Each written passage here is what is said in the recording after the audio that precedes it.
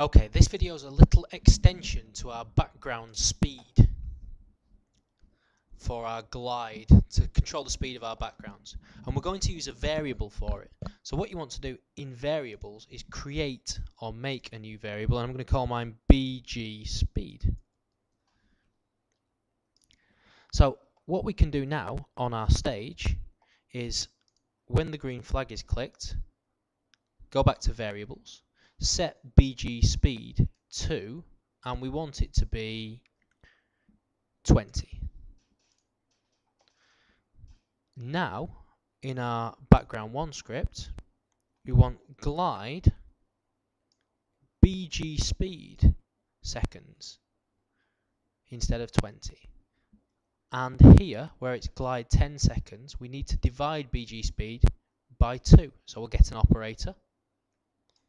We'll drop that in instead of 10, and it's by 2. So glide BG speed by 2 seconds. So now on background 2, we need to drop BG speed into our glide there. And if we want to change the speed of our background, all we have to do is change it here, and it will automatically feed through to here and here and here.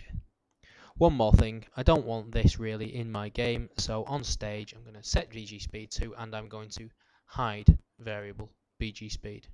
So it makes no difference to your game at the moment. Although why I've got a big white screen at the start, I have no idea. There we go, that should be the one. But let's test it out.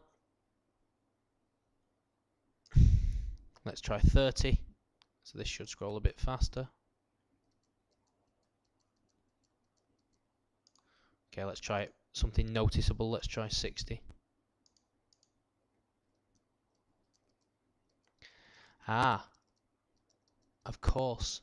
The bigger the number, the slower the background, because it's time in seconds, isn't it? So it's taking longer. So let's try a smaller variable like 10. This should take less time.